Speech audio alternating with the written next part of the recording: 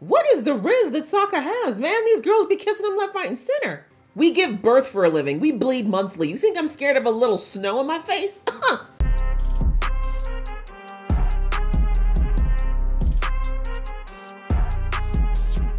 Hey guys, it's your girl Aisha, K Geek XX Chic, and we are back with another reaction to Avatar: The Last Airbender, the Netflix adaptation.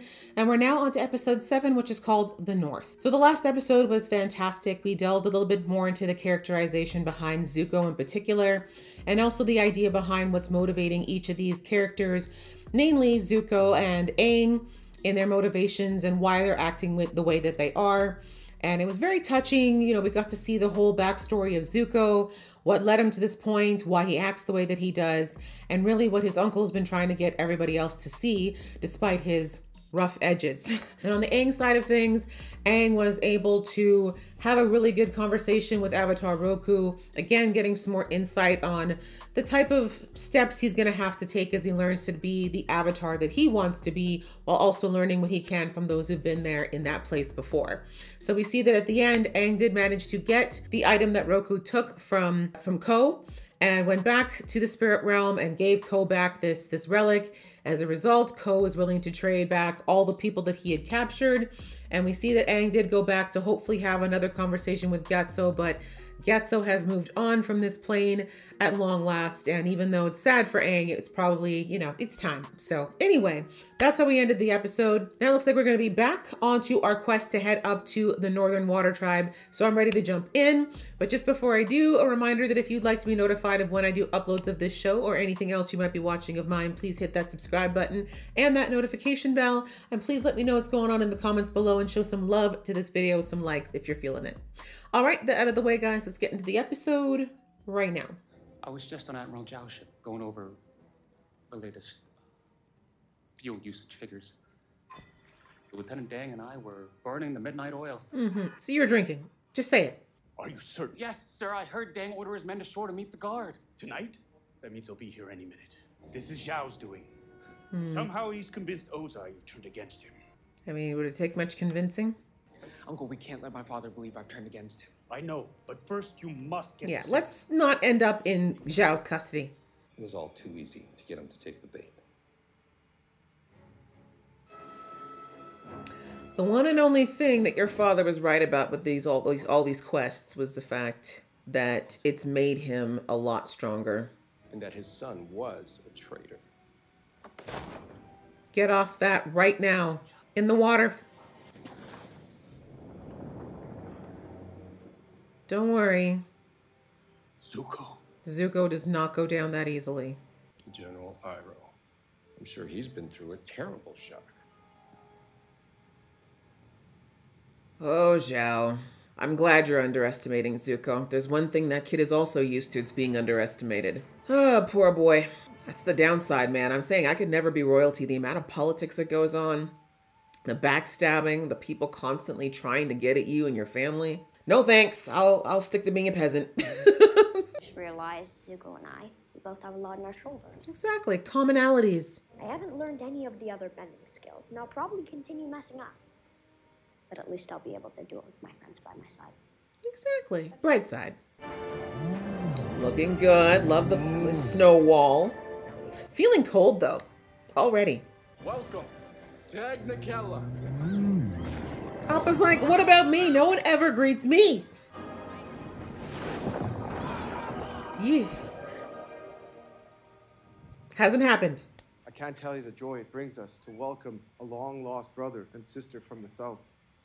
This is Master Paku. He is our senior waterbending master. Damn, he's severe looking. Princess Yue, our tribe's spiritual leader. Okay, listen, Sokka, didn't you have a girlfriend back on Kyoshi Island? Several days ago, our scouts picked up a Fire Nation fleet steaming this way. We've been keeping track of them ever since. We are grateful. With the power of the Avatar on our side. What? Calm down with that. I'm not exactly all good on the whole Avatar state thing. Stop staring. Right? I swear I will not rest until I hunt down these villains. Iroh's like, let me just play the part. I know who did this. Exactly. And he's in the room with us. It was Ozai. Has given me the honor of leading a great armada with orders to conquer the North. Try. But you weren't the first to come to mind for such a prominent mission. As in, you're insignificant. That also means that I have no track record of failure, I mean, he's not wrong about that. unlike you.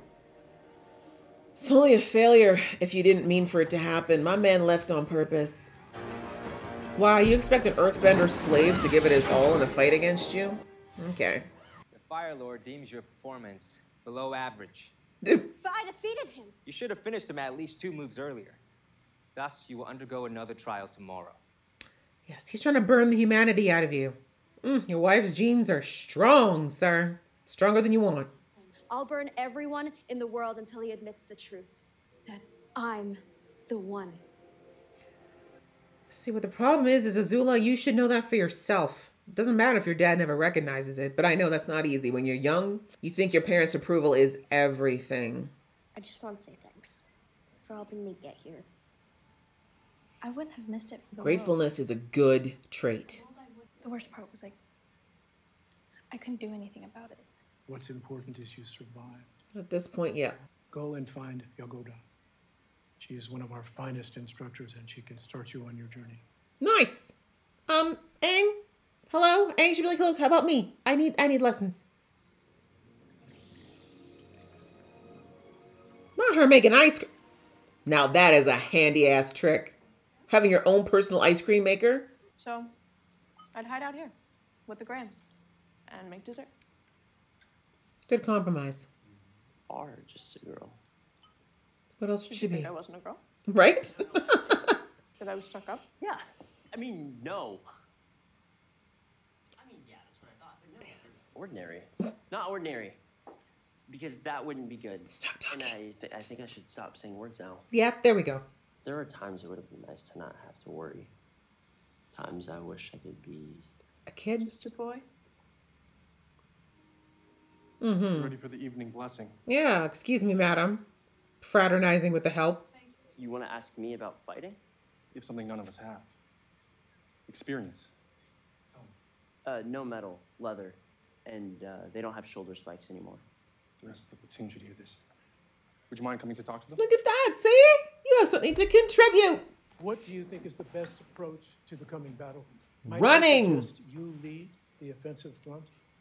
I don't do offense. I don't do offense. Our style is to evade and avoid conflict. At all You're not just costs. an airbender. You're the Avatar. Barely. I haven't mastered any other bending. But that's why I came here. Hoping someone could teach me. I'm 12. It would have been wise to have focused on your training during your journey. I mean, how long do you think I've been out? Can you help? It seems we won't be able to count the Avatar. It just blows my mind that people just cannot see past the fact that he's the Avatar to see that he is a 12-year-old boy. A boy. Would you expect a 12-year-old in your village to be able to take on a battle head on? I'd heard stories of water healing, but I didn't think it was still being practiced. Oh, yes. It's a vital part of our culture. Would you like to try it? I've been a bender for 15 minutes. Maybe not. Okay, good. They've got a dummy. You must understand what it means to feel pain. I mean, is there a human on the planet that doesn't? Which reminds me, when do we get to fight training? Excuse me? Whoa. Slow down. I'm sorry, but women don't fight. Sorry? We use our skills to heal, not to harm. Pardon? Healing is a noble and sacred tradition. You're absolutely right, but it did not mention the fireballs at my head. In the Northern Water Tribe, women aren't allowed to fight. Women are in the Aren't 20... allowed? Yeah. That's not right. Welcome to misogyny. She's like, well, there's nothing for me to learn here. Yeah, you don't agree with that, do you, ma'am? So, Princess Yue. Couldn't keep your mind off of her for 10 minutes, huh? We were betrothed. It was arranged by our parents when we were children, but when she turned 16, she broke it off. She said, I'm gonna make my own decisions. During his time as the Avatar, Kirk didn't engage much with the world. Some say he became enamored with the spirit world and spent most of his time there. I mean, do you blame him? It's peaceful there. People kind of suck. I believe there must be more to his story. Yeah, I'm sure he had his reasons. Hey, Gerg, you in there, buddy? You want to talk? Oh, he's getting better at the meditation part. Damn, why couldn't we be somewhere tropical, bro? Even in the afterlife, you want to be cold? Hello, A. Those eyes. Hello. Whether the waterbenders survive, all of that is up to you. Just one kid. No, right? You are the Avatar. I can use that power to save the North. But to gain control over it, you need to first master the other disciplines. I'm 12. She could channel the power through my body. That is not his She was way. in control. I can tell already. But you still could. I think won't is the word you're looking for. The war I'd waged on the spirits damaged my body and corrupted my soul. I see. In my condition, I wouldn't be able to control the Avatar state any more than you could. You should try. What's the worst that could happen? The spirit stole her face. Oh. Listen, Always. the Avatar must walk alone, Nope. or else the ones you love will suffer. They'll suffer regardless because they love him. I guess you need to go and recombobulate. How do you know that word, sis? I knew it. It was you. Yes. You're the fox. Yes. But how? I'm a spiritual leader. Did you forget that part? Your spirit? Keep up, sucker. Part spirit, mostly human. Being of both worlds has meant that I can be a bridge between the two. Like the Avatar. So you pop over there just for fun? I mean, it's part of her world, isn't it? Magical. Not quite the word I would use. I mean, it's because you interface with Ko. Your heart. That's what sets you apart. That's what makes you a warrior. Okay. She said, listen, I'm going to redefine it for you. Your dad don't know what he's talking about. Sorry, Suki, you've been knocked out as number one in his heart. But he is not the boy of my dreams. I like the play on words. Well done, sis. Oh, ma'am. What is the riz that Sokka has, man? These girls be kissing him left, right, and center. And he's doing nothing. It's how I made it this far, and with their help is how I'm gonna make it through this battle. You tell We're him. Team Avatar. There is no team. There is Avatar. now. Being the Avatar means being the one who bears the burden. That's what it meant. Wow. So Kuruk's kind of a dick. Women aren't allowed in combat. I thought you knew. I've been fighting firebenders ever since I left home. Can any of your men say that? That doesn't matter. Why not? Because this isn't about them, it's about you. You're not strong enough. Women aren't strong enough. Ooh, Katara, you better get out that water whip. Sure. And I'm not going to let what happened to the Southern tribe happen here. Well, you think so, huh? I would have water whipped him right across the face. Can't lose you in Sokka. It's not your choice. These people need the Avatar. And I can't be the Avatar with you around. This is the first time you've put on a mask, gang. But I don't blame him. What else is he supposed to believe? He's had 3 previous avatars tell him his friends are his weakness. It's rough, but they're so wrong. Who knows, they might have actually been more successful avatars if they had had friends. But also, what these avatars are failing to recognize is that the world is different. When they were all avatars, they were still maintaining a balance. The balance is lost. Aang's coming from a completely different place. Because I have something none of the others had. I have destiny on my side. Just nod. This is destiny. Yeah, he wasn't speaking philosophically, sadly. The plan is to prove my father wasn't wrong to trust me with this mission. The plan is to go in and capture the Avatar once and for all.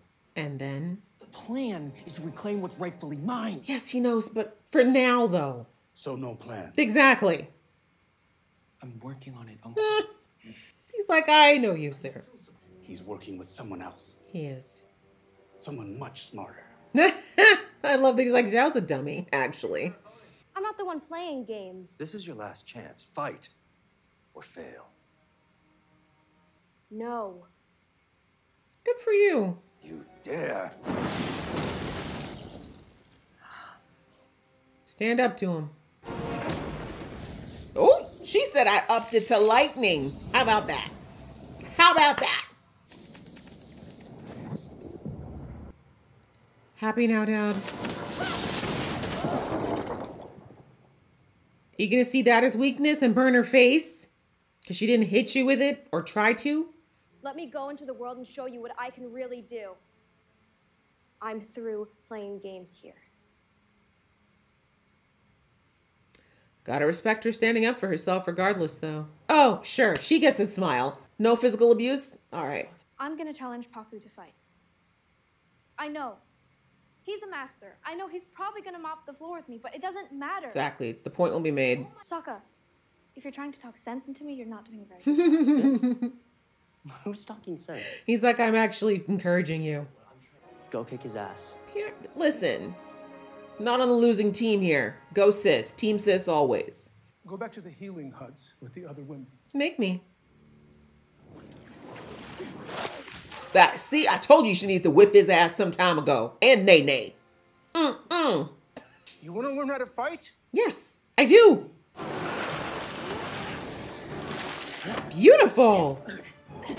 So like, got both hands out though.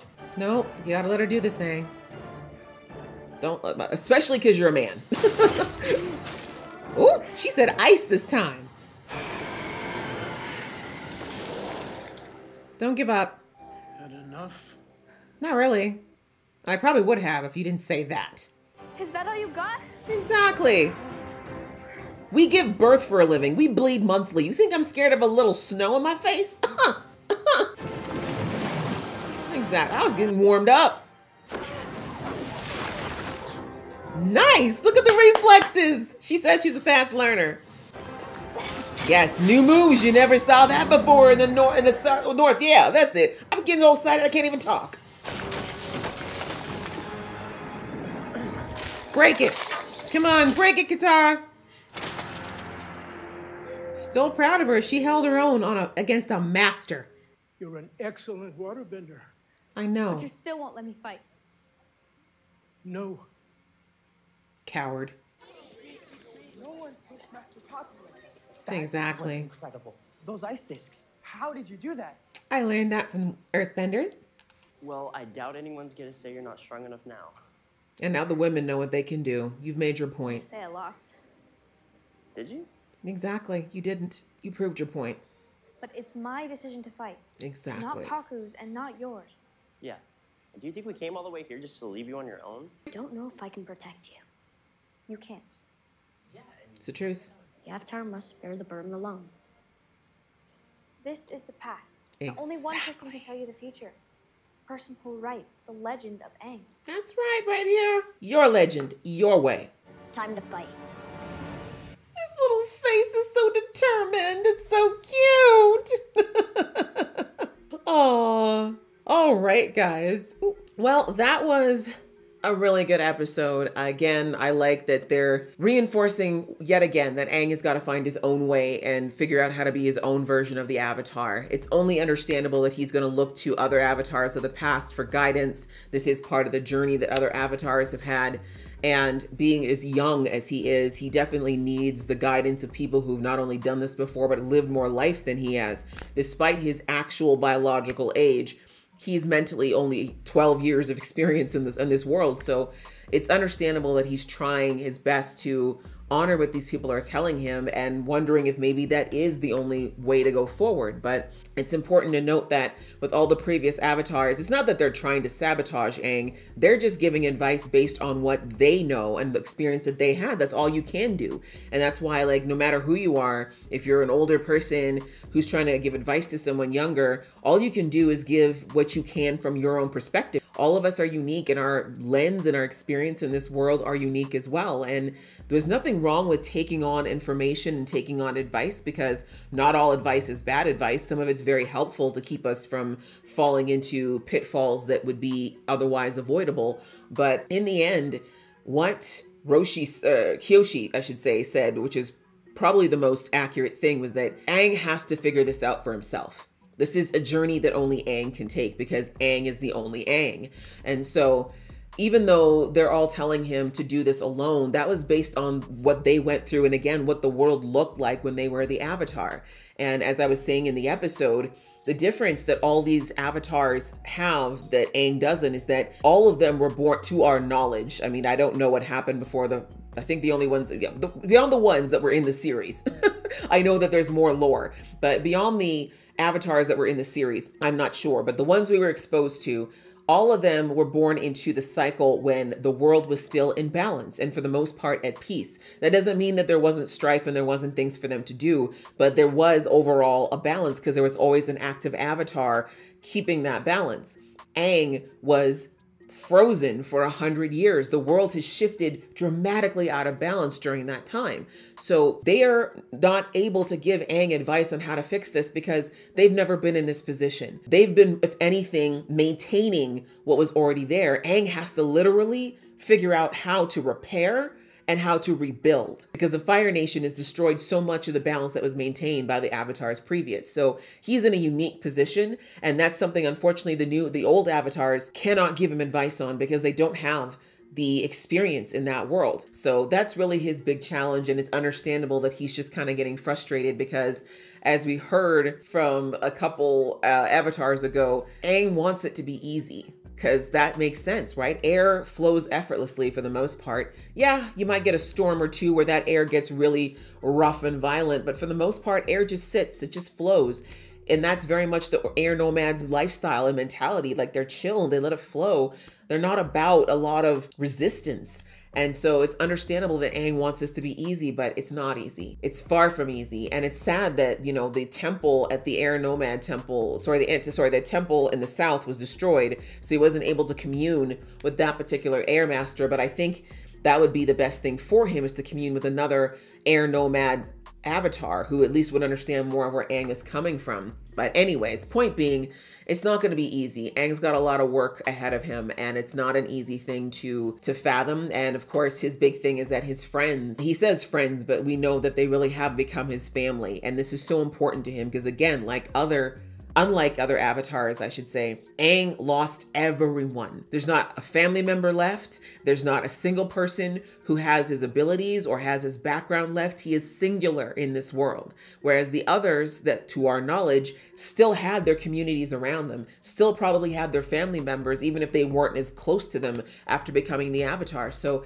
Aang, the family that he has created with these two, with Sokka and Katara, means so much more to him than it would to other avatars because he feels a loneliness that they really can't understand. Like, yes, the avatar made them lonely, but it's not the same sense of I'm completely alone as in community, as in background, as in culture. Literally being the last of your kind. None of them have that experience. So Aang just has such a unique journey in so many ways. And that's why, thankfully, at the end, we heard Katara reinforce to him that, you know, these past avatars, that was the past. There's only so much you can learn from them. You need to dictate what your story is going to be because you're in a completely different situation and you have to decide what's going to be best for you to go forward. Aang has to reset the balance and rebuild all the damage that's happened over centuries of pain and suffering and warring and hatred and bitterness. Like, it's not just a matter of stopping this war. There's the wounds that have been inflicted by the war, the wounds we've seen in Jet, the wound we saw in Sai and his son, whose name slipped out of my head from the last previous episodes, the wounds of even that village from the last episode where the Fire Nation came through and burnt up all of their forests and ruined their crops. Like, there's been so much scar tissue and wounds and pain that have been inflicted because of this war. And that's not going to go away just because the war ends. And so that's the other thing, that you need someone who is more of a mediator and someone who's more connective to help rebuild these bridges to create that harmony in the world again. And that's not something you can do alone. Because all Aang has experience with, for the most part, is what it's like to be an air nomad. You need someone maybe from a water tribe who understands how the water tribe people think. You're going to need someone from the earthbending side that can talk to and communicate with the earthbenders. You're going to need someone from the Fire Nation who's going to be empathetic enough to understand that why these people in other nations are going to have some beef. Like, there's going to be a lot required, and it's being isolated is not going to get it done. So that's something that Aang's going to slowly learn, but Again, I like that at the end, Katara just reminded him that the decision to stand by Aang is not his alone. It's theirs, right? Both her and Sokka have their own minds, their own opinions. They understand the level of danger. They've chosen to come with him all this way. And it's because they want to be there to protect him. And like she said, you can't protect us. Not from everything, not forever. So the more you rely on us to help you, the better it is for everyone. And then the other thing too, which I brought up in the episode, was that, you know, Avatar Karuk was saying, oh, if you really want to protect them, you know, if you really care about them, the best thing you can do is cut them off. But he's speaking like they don't have their own feelings, right? Like it just doesn't occur to him that the people that were hurting or would hurt from Aang cutting himself off. Katara and Sokka love him now. He's like a brother. Well, for Sokka anyways, he's like a brother. He's family. Let's put it that way. He's family. So being cut off from him would hurt them more than anything right now. Outside of that, we had Katara. She's so excited to finally be in the North. Both her and Sokka, honestly. It's great for them to see people who share a similar background to them, a similar history. Even though they have quite a bit in the South, we can see, even looking at the way they depicted it in the show, the huge scale difference. I mean, the North is massive. The South is basically a village in comparison. But again, a lot of that has to do with the past and with what happened with the Fire Nation. But either way, them getting to see some of these older practices, and particularly for Katara, to see these waterbending practices that she's been held off from and kept away from, is really, really good for her. But we see that it wasn't all sunshine and roses. On top of all the old traditions they've held on to, they've also held on to the misogyny. And it's understandable that Katara's like, WTF, what do you mean? Like, you have women who are waterbenders here. Why would you not employ everybody who's got the ability to fight? And we have, I cannot remember the name of the master, but he is very much, he's old, first of all, he's ancient, so he's set in his ways. And he doesn't want to hear anything new. He thinks that there's just no place for a woman on the battlefield. In his mind, he thinks that's how you protect the society. And again, it's understandable. And I mean, in its intent, I guess you could say it's noble. I mean, it's nice that he wants to protect and that the men feel like they should protect the women and children. It's more the dismissing of the fact that waterbenders, female waterbenders, are just as capable as the men. And we heard that really where he fell off is when he said, oh, you guys are too weak. Women are too weak to do that. And I'm like, sir, that argument always bothers me when I hear men say that women are weak. Like, yes, in general, most of us have physiques and builds that aren't necessarily as large or as muscular as men. And as a result, men are physically potentially a bit stronger than we are. You're going to sit there and say, oh, that a woman, as I said in the episode, who bleeds monthly and still has to go to work, take care of kids, take care of her husband, get things done. A woman who can bring life into this world, literally risks her life every time she does it, pushes a child out of her hoo-ha and survives that stuff. You think that women who can do all that are weak? You tap a man on his nuts and he crumples to the ground like paper, and we're the weak ones. Okay. But anyways, that's where we lost it. And Katara understandably was like, this is ridiculous. Like, this man is not even thinking. And so I love the challenge that she gives to him. Again, knowing that she'll lose, but it's more about showing him that she's able to hold her own. She's not just here to pretend or play at battle. And we see that even though she didn't win, because of course she does not have the experience that he does, she showed him that she had the strength and she had the adaptability that he clearly did not expect from her. And as they said, I love how the people around me like, no one's gotten him all worked up like that in a long time. And you could see it. He was flustered. He was not ready, and partly because he underestimated her, but also because she's damn good. And so anyway, I thought that was great. And it was a great motivation for Aang to see Katara fight for what she wants and to push through expectations and do what she knows is right. Because that's what he's been wanting to do, but just hasn't known the right way to do it. Not much to say about Sokka and Yue. I mean, their story, even in the animated version, to me was very much like a side plot, but it's nice how they brought back how she was in the spirit world with him. And now that he's seeing her in person and her having to pretend that she had no idea what he was talking about. And we got her backstory, which was great. And we see that they moved very quickly. My gosh, as I said, Sokka doesn't even have the taste of Suki out of his mouth yet. But anyway. It is what it is, right? Life moves fast in this world. So there was that. And then we saw on the Zuko side of things that he ended up getting off the ship because of some false information planted by Zhao. Thankfully, he's got quick reflexes and he was not taken out, which was what Zhao tried to do.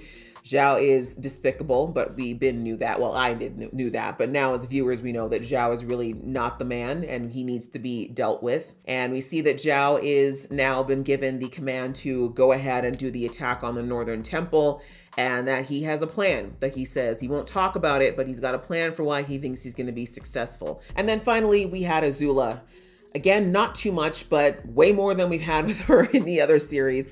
But yes, her father is putting her through all these tests. He's using these different benders from his prisons to test her abilities, but it's 100% clear that she is outmatching them. Azula's tired of it. She's like, you keep giving me these tests that are meaningless. Why are we doing this? And her dad is basically like, oh, well, you know, I'm not satisfied yet.